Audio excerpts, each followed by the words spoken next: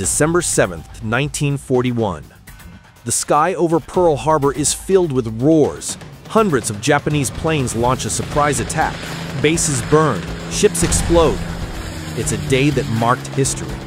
But imagine something different. On a runway, hidden under a tarp, is the Lockheed Martin F-35 Lightning II, a fifth-generation combat aircraft brought to the past. What happens if this machine from the future faces a battle from 84 years ago? Can a single jet change the course of Pearl Harbor? Or is it just a needle in a haystack against hundreds of enemies? Today, we're going to analyze it. We'll put the F-35 to the test against the Japanese planes of 1941. Get ready for an epic versus. Let's find out what would have happened. What is this aircraft that arrived in 1941? The F-35 Lightning II is a fifth-generation stealth fighter. It's a masterpiece of modern engineering, designed to dominate the skies. It's fast, stealthy, and lethal. Its technology is light years ahead of anything in 1941. Key features: speed. It reaches Mach 1.6, about 1,227 miles per hour, or 1,970 kilometers per hour. This is more than 3 times the speed of the Japanese planes of the era. Stealth. Its design and materials absorb radar waves. It's practically invisible to 1941 systems. Range. It can fly over 1,367 miles or 2,200 kilometers without refueling, allowing it to cover great distances without support. Electronic systems. It has a helmet with an integrated display. The pilot sees real-time data as if they had X-ray vision. Armament. AIM-120 AMRAAM missiles. 6 radar-guided missiles that can hit targets from more than 62 miles away, well beyond visual range. AIM-9X Sidewinder missiles. 2 heat-seeking missiles, perfect for close-quarters combat with great precision. GAU-22A cannon, a 25mm cannon that fires up to 3,300 rounds per minute. Each shot is devastating against the light aircraft of the era. Sensors and technology. Its AESA radar can detect dozens of targets at the same time, tracking planes from more than 62 miles away. Infrared sensors allow it to see in the dark or through clouds. Its electronic warfare system can jam enemy signals. It shares real-time data with other systems, although in 1941 there are no allies with this capability. Maneuverability. It turns faster and climbs higher than any World War II aircraft. Its flight computer adjusts every movement with pinpoint precision. It can perform maneuvers impossible for 1941 planes. Limitations. In 1941, there is no modern fuel like JP-8. No one knows how to repair or rearm it. Without spare parts or specialized technicians, it is completely alone. A single, even minor damage can render it useless. The F-35 has only one chance to shine. It must make every second and every shot count. The Japanese threat at Pearl Harbor. On December 7, 1941, Japan launched a massive attack. 353 planes arrived in 2 waves. Enemy formations. Mitsubishi A6M0 fighters, agile and fast for their time. Maximum speed 329 miles per hour, 530 kilometers per hour. Nakajima B-5N torpedo bombers. They carry torpedoes to sink ships. Speed about 230 miles per hour, 370 kilometers per hour. Aichi D-3A dive bombers. They attack with precision from above. Speed close to 236 miles per hour, 380 kilometers per hour. Japanese technology. No radar, no computers, no guided weapons. Everything is manual. Aiming, navigating, and shooting. Japanese strategy. Attack in large coordinated formations. They rely on surprise and numerical superiority. Their plan is simple: overwhelm the American defenses. In 1941, this worked. But today, there's an F-35 on the battlefield.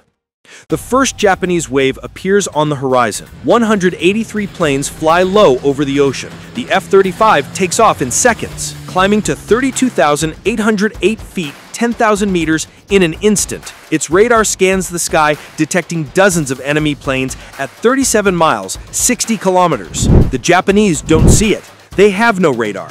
They have no idea what's coming. The F-35 pilot locks onto several targets and fires 4 AMRAAMS missiles. In seconds, 4 Japanese planes explode in the air. There's no warning, no response. The Japanese pilots panic.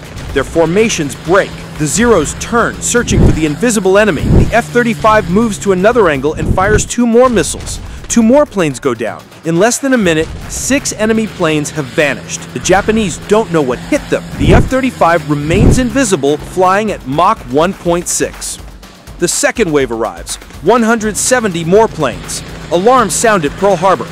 Anti-aircraft defenses activate. But in the sky, a single plane is changing everything. The F-35 attacks again.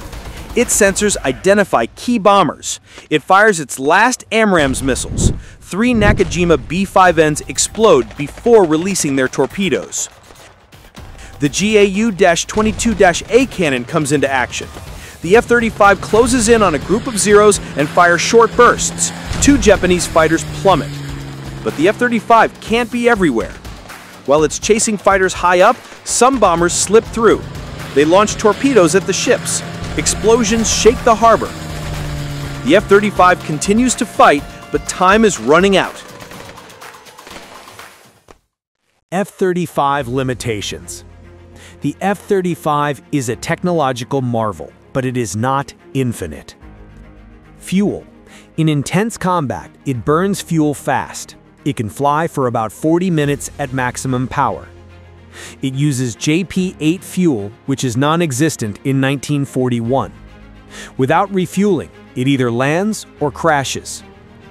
Ammunition. It only carries 6 AMRAAMS and 2 Sidewinder missiles. The cannon has 1,800 rounds. Once they run out, there's no reload. Logistics. No one in 1941 can repair it. A damaged sensor or a failed system takes it out of combat.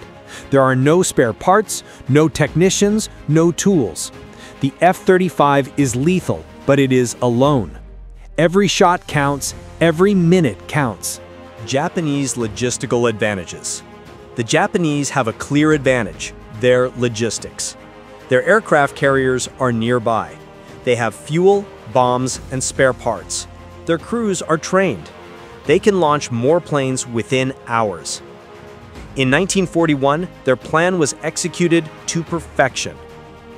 The F-35 can shoot down dozens of planes, but the Japanese have hundreds. When the F-35 runs out of fuel, the Japanese will keep attacking. It's a battle of endurance, and the F-35 cannot last forever. Can the F-35 stop the attack? Pearl Harbor was not just an air battle, it was an attack on ships, bases, and soldiers. Real damage in 1941: 8 battleships damaged or sunk, 188 planes destroyed on the ground, another 159 planes damaged, more than 2,400 dead. F-35's impact. With its 8 missiles, it could shoot down 8 key planes. With the cannon, it could eliminate 5 to 10 more. In total, between 13 and 18 planes shot down. That would disrupt a wave, save some ships, and protect some lives. But it wouldn't stop everything. There are too many enemy planes, too many targets on the ground. The F-35 cannot cover the entire harbor. The F-35 changes the game, even if it doesn't win. For the Japanese, their pilots see planes explode for no reason. They don't see the enemy. Panic breaks their coordination. Their perfect plan crumbles. For the Americans, they see an impossible jet in the sky. It shoots down enemies with ease. They don't know what it is, but it's on their side. Morale rises. Panic turns to hope. The F-35 doesn't stop Pearl Harbor, but it changes how the battle feels. It gives the defenders a fighting chance. It could protect hundreds of lives in the harbor, but it would not stop the entire attack. There are too many Japanese planes.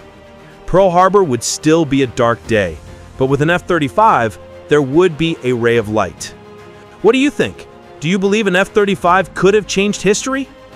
Leave your comment and share this video. If you liked it, give it a like and subscribe for more epic battles. See you next time.